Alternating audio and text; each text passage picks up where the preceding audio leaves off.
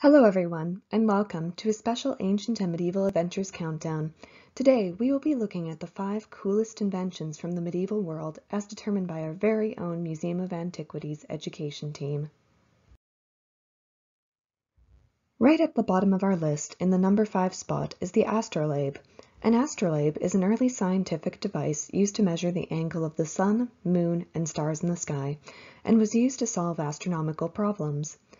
It was mostly used to tell time before the use of mechanical clocks, since it could measure 12 equal hours of day and 12 equal hours of night, but it was not always entirely reliable. Although there were a few different kinds of astrolabes, the most common one was the planispheric astrolabe, which was flat, like this Chaucer astrolabe. The spherical astrolabe was very similar, except it was shaped like a globe. Spherical astrolabes were used less often and were thought of as less accurate. The astrolabe was first written about in the 6th century CE in the Egyptian city of Alexandria, but didn't become a popular instrument until the 10th century in the Middle East and the 11th century in Europe. Have you ever tried to imagine what life would be like if we didn't pay attention to the time? After you hear about our number 4 choice for top medieval inventions, you might. Mechanical clocks were invented in Italy in the early 14th century, so before then, time was usually measured by sundials, which were found on the side of church buildings. Sundials could only show the general hours of the day, not minutes, and weren't very precise. When mechanical clocks began to be used, people were able to tell the exact time rather than just roughly what time of day it was. At first, mechanical clocks were only found on church towers and replaced some of the existing sundials. But by the time the 15th century rolled around, clocks began to be used by individuals. If you could afford it, you could have your very own mechanical clock in your home. The invention of mechanical clocks completely changed the way life operated, as daily life began to be structured by time. There was even an argument over what time the new year should begin, and now, because of mechanical clocks, we begin the new year at 12 a.m. on January 1st. In the number 3 spot is the trebuchet. The medieval trebuchet was inspired by a similar invention used in China from the 5th century BCE, which was introduced to the Mediterranean in the 6th century CE. The trebuchet replaced the catapult and was the most effective weapon used in warfare in the 12th and 13th centuries in Europe.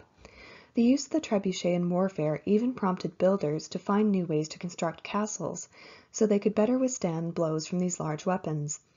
With the help of gravity, they would launch rocks at incredible speeds into castle walls, causing them to crumble to the ground. Trebuchets have a long pivoting beam with a large hook on one end and a counterweight on the other. When the counterweight is released, the force of gravity sends the hook end flying upward, launching the attached items at great speeds. You would not want to be in a castle when this weapon was being used. The number 2 spot on our list goes to none other than gunpowder and its related uses. Experiments with potassium nitrate, also known as saltpeter and a main ingredient in gunpowder, began in the 6th century in China. Saltpeter was originally used for seasoning foods instead of actual salt because it was easier to acquire. Early versions of explosives in the 7th and 8th centuries were made of pieces of bamboo with saltpeter inside. In the 9th century, a Chinese scientist discovered that combining saltpeter, arsenic sulfide, urine, and honey, and then lighting the mixture on fire would create an incredibly hot flame. Eventually, after lots of experiments, the perfect recipe was discovered.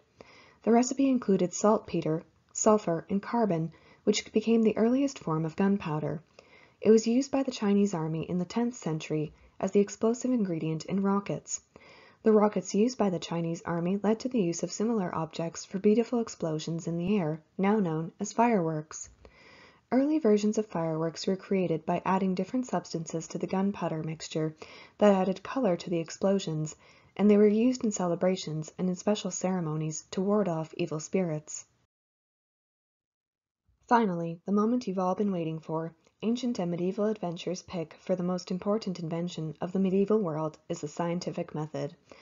Anyone who has ever taken a science class has heard of the scientific method.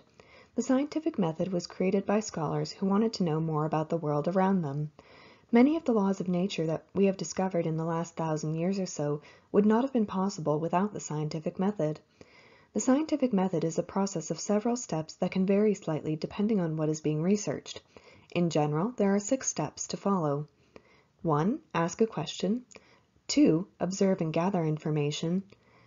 3. Make a hypothesis or a prediction of what the result will be based on the information you've gathered. 4. Conduct an experiment to test your hypothesis. 5. Analyze the results of your experiment. And 6. Make a conclusion and discuss if your hypothesis was correct. Although the modern scientific method was not formalized until the Renaissance, the contributions of scientists from the Islamic Golden Age form the basis of the scientific method. Hassan ibn al-Haytham, sometimes called al-Hazan in the West, was an 11th century scientist working in Cairo who realized the importance of conducting experiments to study the natural world.